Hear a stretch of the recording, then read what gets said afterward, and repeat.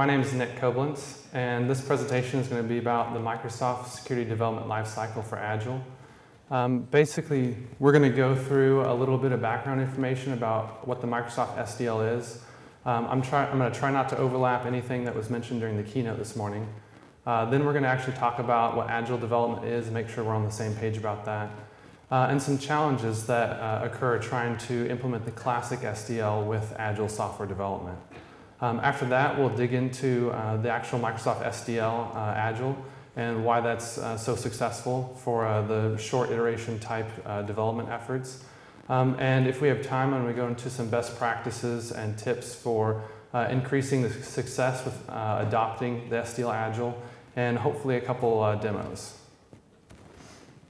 So first, a little bit of information about me. I work for AT&T, and basically I do pen testing, code review, secure software development, methodology improvement, that sort of thing for external clients. On the side, I do some research. In the past, I've done things like I published an ISSA journal article about web application security portfolios. I've created an interview template for the software assurance maturity model, and I wrote a couple articles back in February about reducing information disclosure in ASP.NET Web Services and WCF data services. So when I talk to developers where I'm from, a lot of them tell me that Agile software development and security really don't go together. There's a very big focus on getting functional software produced very quickly, which is really a big part of Agile development. This blog article, actually from Adrian Lane over at Securosis, had a quote that really seemed to sum it up. It just says, Agile hurts secure code development. And what I'd like to do with, when discussing Microsoft SDL Agile is kind of prove that point incorrect. I'd like to show how we can actually use security activities during Agile software development, have a conversation with the customer about the importance of those security activities, and actually include them in our efforts. So the classic SDL has been around for quite a while, and during the keynote, a lot was discussed about that. What's new is actually the guidance just for Agile software development.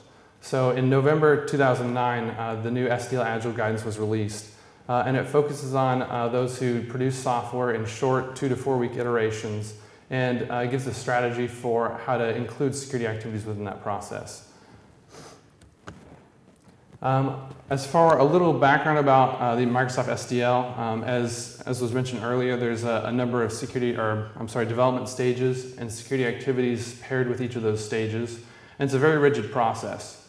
We do all of our upfront planning and design and architecture, that sort of thing at the beginning of the process. And then when we get to the implementation stage, we're simply writing code against those specifications.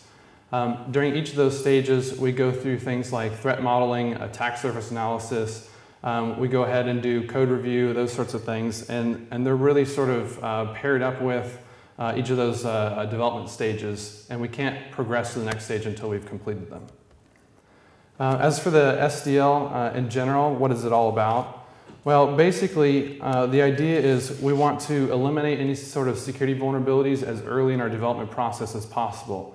Hopefully through training, security standards and best practices, we can never introduce them in the first place. But if we do, we'd like to identify them in maybe the requirement stage or the design stage. The basic components are things like best practice solutions for remediating vulnerabilities, processes to validate that an acceptable level of risk has been achieved prior to release, standards for specifying a minimum level of security or privacy in the application, security activities to preemptively avoid or identify vulnerabilities, and tools to automate or reduce the effort needed to accomplish these tasks. Microsoft has a number of rules they use to decide whether or not a piece of software has to go through the SDL. These rules are pretty broad. In a nutshell, there are things like if the software is going to be used in any sort of business environment, if it's going to store or transmit personal information, or if it communicates over the internet or any kind of network, it has to go through the SDL. So this basically means just about any software we've ever heard of probably has to go through some sort of SDL at Microsoft. These rules are something that can be used within organizations other than Microsoft as well. So just so it's clear, the SDL is written based on Microsoft's experiences, but it's really something that can be applied to any organization. So we have a couple examples of software up on the screen. So things like Windows 7 and SQL Server 2008 are things that have definitely gone through the SDL. And they actually use a waterfall methodology, or I assume they use a waterfall methodology to produce. And they would probably use something like the classic SDL. Now on other products like Microsoft Office Live or Bing or Windows Live, I suspect that these kind of software as a service type solutions go through a shorter product life cycle, probably some sort of agile process. And in so doing, probably need something a little bit different than the classic SDL. The point of this slide, I'm going to actually do this one a little more quick, is basically the SDL doesn't just focus on security. Things like cross-site scripting, SQL injection, authentication controls are all important, but the SDL also really digs into privacy. So what kind of data are you collecting about your users? How are you storing that data? Do you really need that data in the first place? Do you have a business purpose? And is there any sort of compliance mandates because you're collecting that information? So both security and privacy are important. Okay, Agile development. Some folks who've never had an experience with Agile development sometimes think that it's just this ad hoc process where you give a development team a bunch of requirements and they just kind of go develop software however they feel like it. They don't have a standardized process or any sort of formal steps.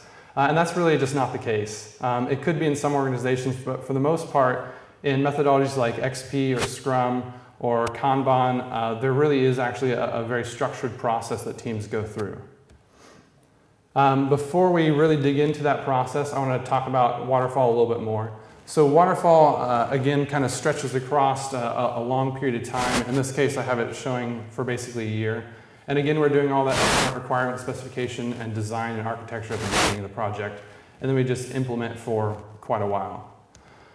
Now, this is not agile software development. We are not just taking the waterfall process and squishing it down into 2 weeks. That's not what we're all about. Really, it looks something more like this. We have a set of user stories, which are really things like a bundle of features and user experience that we're going to choose to implement in basically one go. And we're going to spread it out across a 2 to 4 week period and assign it to developers based on when they get the previous user story done and their sort of availability and that sort of thing. As far as the Agile software development process, I'm going to try to talk about it in general. I really can't go through specifics on XP or Scrum and that sort of thing. In this case, I have a diagram of Scrum just because it's easier to talk about.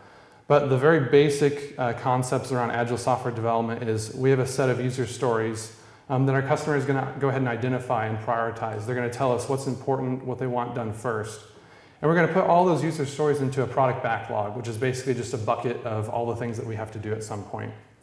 Then at the beginning of a sprint or an iteration, our team's going to look at those priorities on those user stories and the amount of bandwidth they have to get them complete. And they're going to select a subset to implement during that iteration. Now, during that 2 to 4 weeks, the team is going to divide up those user stories, assign them to 1 or more developers. And then that developer is actually going to go through all the development steps, such as designing the change or the feature, writing the code, unit testing, acceptance testing, deployment, any kind of other steps that are going to be involved. They're going to go through the entire process for that one user story. This process is going to be pretty informal and fluid. We're not going to have a project manager sitting over them going, okay, are you in the design stage, are you in the requirement stage, where are you at? We're just going to give it to the developers and assume that they have the skills necessary or can find the skills necessary to complete that user story. At the end of the 2 to 4 week period, we're going to deliver functional software. So this doesn't mean half-done features.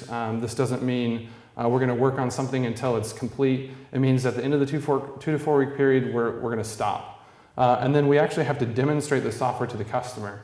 We're going to get feedback from them. We're going to ask them, do you like what we've done with this user story? What would you like to see different? Are there new user stories you've come up with? And we're really going to embrace change, new features, removal of features from our project every single sprint, which is also a really big difference between Agile and Waterfall. We're going to be, we have a theme of constant change and welcoming that change. And then basically we repeat this process until the customer runs out of user stories for us to complete, and we just maintain the application after that. Now, in these Agile teams, there's a lot of characteristics that are really important for the teams to be able to operate the way they do. Obviously, they're operating fairly independently. They're self-sufficient. So our teams really have to possess or seek out all the skills necessary to complete their user story. So if you have a development team of 5 to 10 people, but none of them knows how to create an Oracle database, they're going to have to go out and not have a project manager standing over them telling them what to do, and they're going to have to go and find a DBA and get help with that sort of thing. The teams, again, are going to have to complete functional user stories in the 2 to 4 week period, which is a very short amount of time, as we'll kind of discuss more when we talk about SDL. And any incomplete user stories are just going to be placed back in the product backlog. And then the teams aren't going to spend a lot of time working on detailed architecture design documents. There's not a lot of documentation really generated, and this is also kind of a feature of that embracing change in Agile software development. We wouldn't want to create some sort of design document when 3 months down the road our application is going to look nothing like it. So documentation artifacts are pretty sparse. So I like to use pictures to further demonstrate some of these ideas. I have 3 pictures coming up that kind of show an Agile team and kind of in their daily life. This picture, I'm guessing, is either a stand-up meeting where the teams talk about what they'd like to accomplish for the day, what sorts of things are stopping them from developing code or completing a user story, and then just talking about general issues. Or this could actually be an informal meeting about what the architecture of the application is going to look like for this iteration. So again, it's very informal. We're going to be standing around this whiteboard, which is kind of our central document, and we'll look at that more in a second, and just kind of have meetings when necessary. This picture is probably the team coming up with user stories and subtasks. One of these individuals may be a customer or customer representative, and we're basically writing down all the features that the customer would like to implement, thinking about how long they would take to actually complete and rating them, and then prioritizing them as well.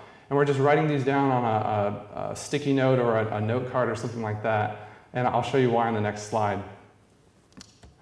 So this is the whiteboard. It's really the central document for a lot of Agile teams. The really big important part is on the top right. This is kind of a board that lets us know what user stories we're working on for this iteration and how far along we are.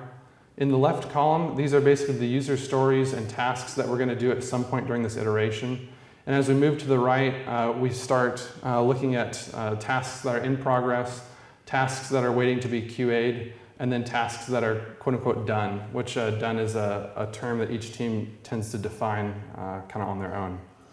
A number of other things on this picture. Top left is a burn down chart, which really shows the team's progress on a particular iteration versus time, which is actually blank in this screen. And then we have a product backlog on the bottom left. Okay, so let's talk about the classic SDL and Agile. This is a diagram from the simplified implementation of the Microsoft SDL. And the reason I put it up here is we have 3 to 6 security activities for each and every development stage.